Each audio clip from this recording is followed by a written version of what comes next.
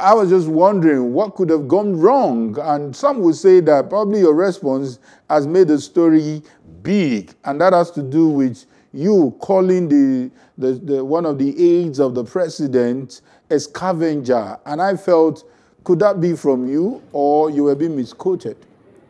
Well, I don't think it's a big news, except that anyone who knows Madam Lauretta knows that she's a very troublesome woman. So my description of her is very appropriate.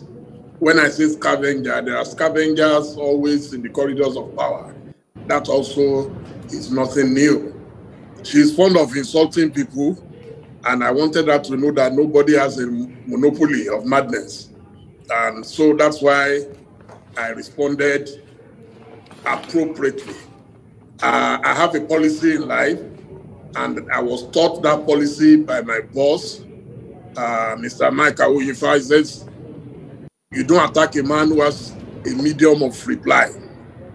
In this era of Google, everything you say is captured for posterity.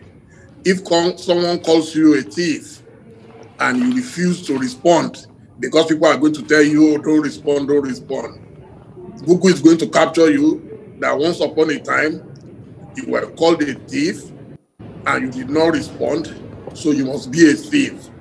So it is no longer a situation where people say silence is golden.